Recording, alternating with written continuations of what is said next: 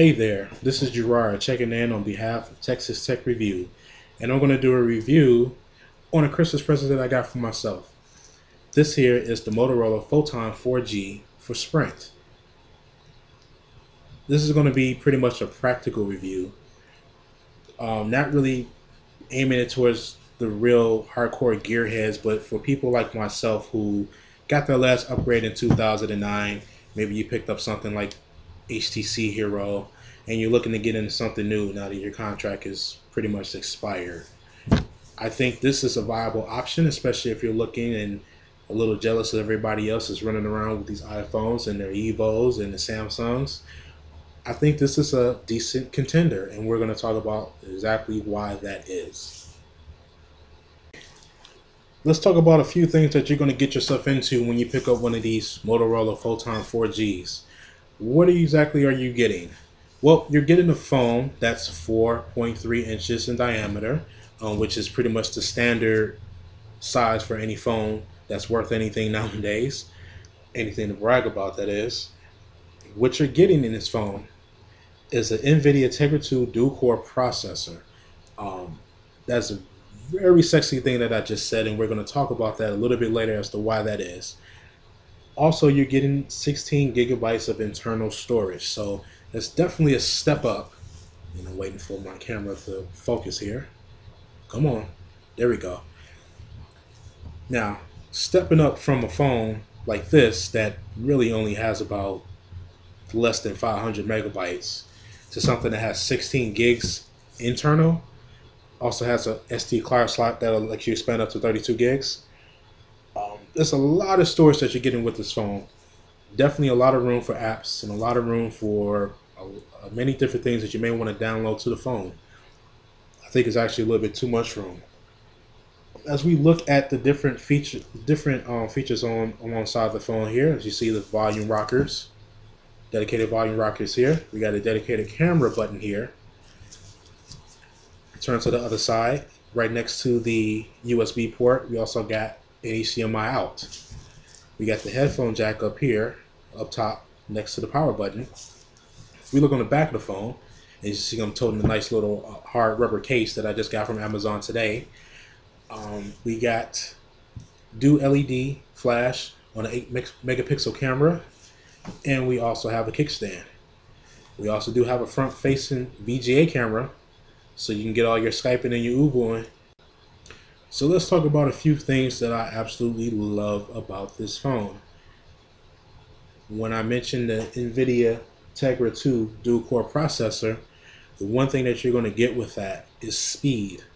This phone is fast, especially if you're moving from a phone like this that literally takes minutes to do anything to a phone that has this processor in it that breaks it down to about seconds.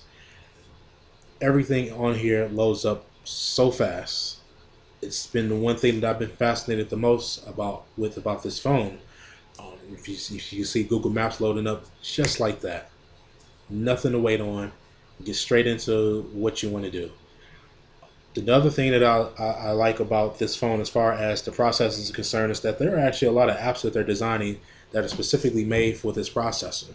And what you're going to find is there are a lot of games. The one that's going to stand out the most, that's everybody's favorite, is Fruit Ninja. They actually have a Fruit Ninja HD version that's specifically made for this phone and this processor.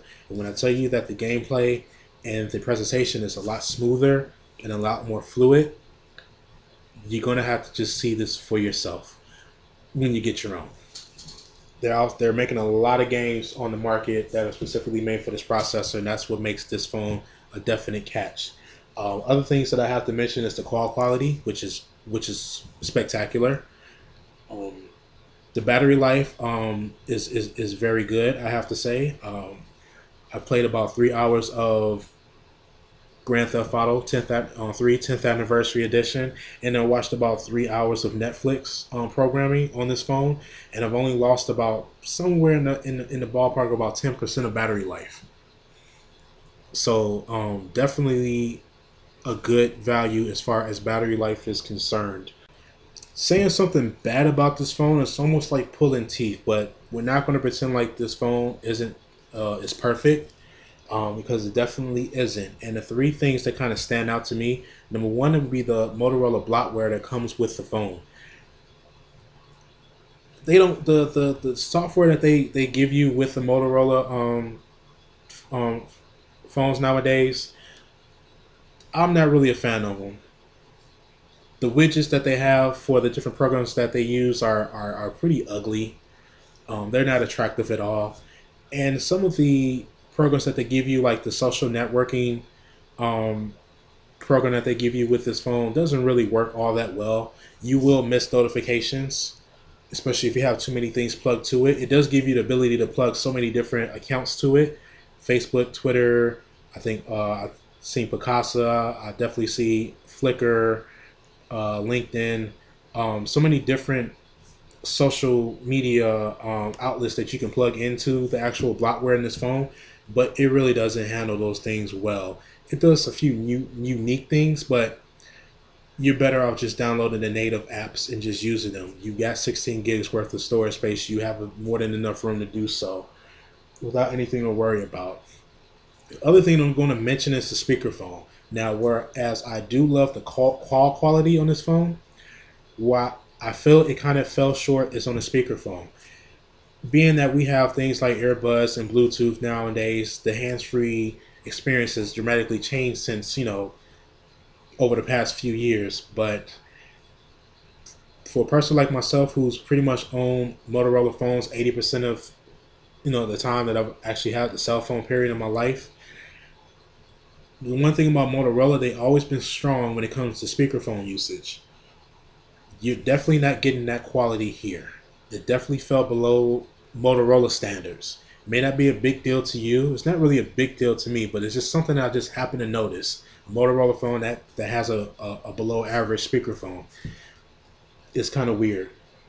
The other thing that you're probably going to notice is the phone is a little bulky, and I do have a case on here that makes it a little bulkier, but the phone is a little on the bulky side, and it's got a little weight to it.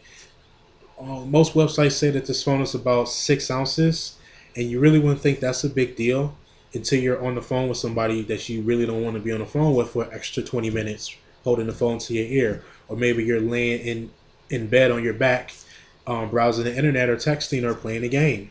Then that weight factor kind of comes into play.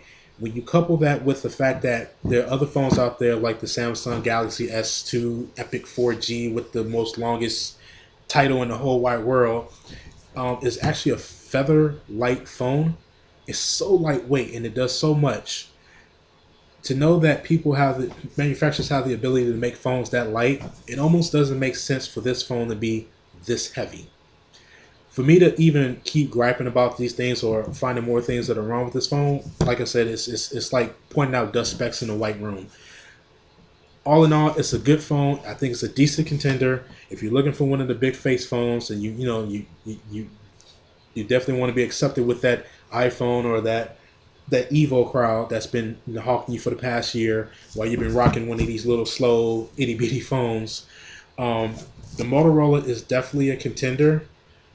You should definitely take a close look at it, see if it's right for you. That dual core processor, the Nvidia Tegra 2, is definitely a great seller point for this phone because you're going to get a lot of exclusive content that's specifically made for this phone. This is Jarrod with Texas Tech Review, and I hope you all are having a great holiday.